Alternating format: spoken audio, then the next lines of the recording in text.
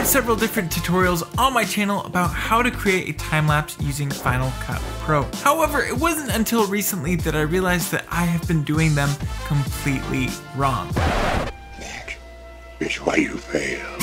Now the information is still very valuable that I originally gave, so I'm going to show you the original method that I would do, and then I'm going to show you the new method that I think is so much better. The original method is I would just go ahead and import all of the photos that I was going to use with Command I.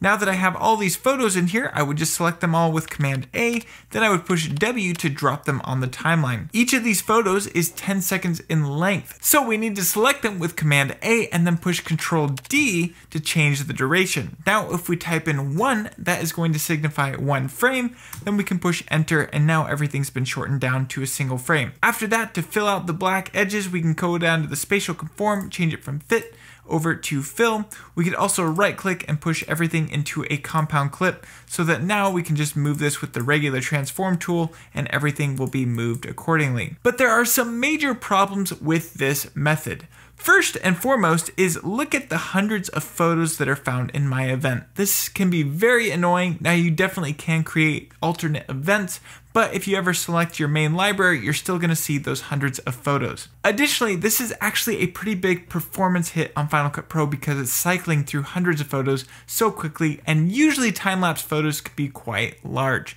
So that is what brings me on to this new method for creating time lapses for Final Cut Pro. And the funniest thing is it has nothing to do with being inside Final Cut.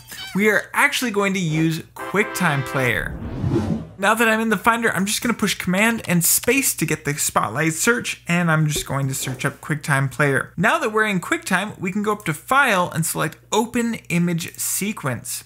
In here, we can see that I have all of the hundreds of photos. There's 299 to be exact. So I will just go ahead and select all of them. Then I will select Choose Media. QuickTime is going to give you this dialog window. You can set the resolution. I'm going to leave it at the actual size of each photo. You can set the frame rate. I like 24 frames per second.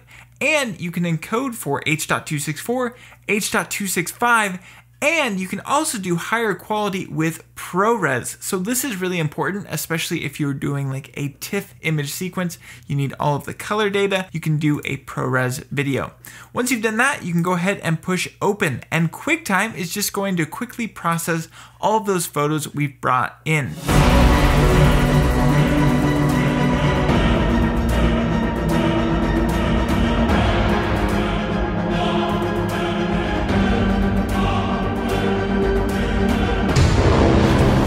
We can play this directly in QuickTime. The performance is going to be much better than if we were playing this in Final Cut Pro, and we can just push Command S to save it, and we can call it whatever we like in whatever folder we like. And if we go back into Final Cut Pro, I will just delete all of these clips, and we'll push Command I to import it, find our video sequence, and select Import Selected. If we drop this on the timeline, we are going to have a full resolution version of all of those photos that we can work with very, very easily in Final Cut Pro. And it makes it much simpler to send this video file over to people or to edit with it in Final Cut Pro, and it's going to increase your performance quite a bit. That is the new way that I would create time lapses for Final Cut Pro. Hopefully this was helpful to you. If it was, consider pressing that like button, consider subscribing, and I cannot wait to see you in the next one.